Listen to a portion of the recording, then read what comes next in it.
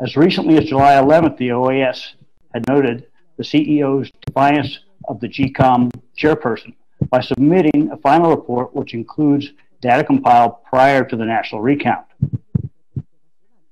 The OAS has clearly stated that there could be no justification for this action, and that the CEO acted in bad faith and contrary to the interests of democracy in Guyana. Mr. Chairman, we fully agree with the OAS conclusion that the only democratic solution for Guyana at this time is to respect the results of the national recount. This is fully in keeping with Guyana's commitments under the Democratic Charter. In democracy, leaders step aside when they're voted out of office. That speaks to the importance and strength of institutions, not individuals, and to the power of the people, not those who would usurp their power. Senior U.S. officials, including the Secretary of State, have made numerous public statements about Guyana since the March elections. We stand with the Guyanese people. Their government must heed their will. Elections must be free, fair, credible, and transparent. Mr. Chairman, Secretary Pompeo has stated time and again there would be consequences for individuals who seek to undermine democracy. That is why on July 15th, he announced visa restrictions on individuals who were responsible for undermining democracy in Guyana. And these could also include members of their families. Our actions came after months of warnings and expressions of concern. We do not take it lightly. This measure is intended to send a clear message of the consequences of subverting democracy and the rule of law.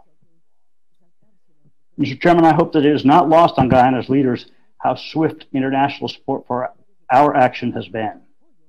The CARICOM chair said the entire world knows a small group is trying to hijack Guyana's elections.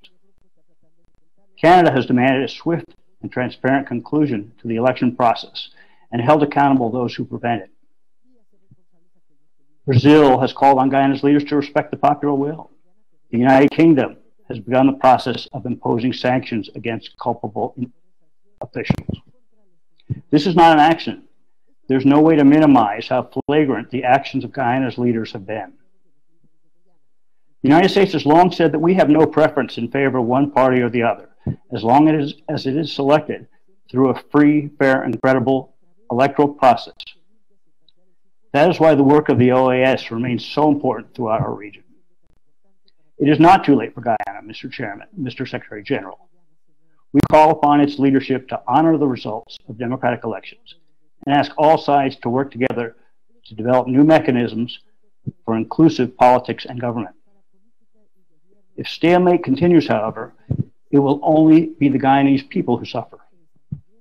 A Partnership for National Unity and its leaders face a stark choice. Does the party want to be a leader in the hemisphere? Does Guyana want to be a leader in the hemisphere and an example of democracy? Or does it want to be an international pariah? Does Guyana want to have a functioning executive and legislature so it can pass the laws it needs to encourage the development of its people? Or does it want to remain a country whose leaders cannot travel and are subject to sanctions? These are the choices facing Guyana today. Our meeting today reflects the severity of Guyana's predicament, and we hope that Guyana makes the right choice.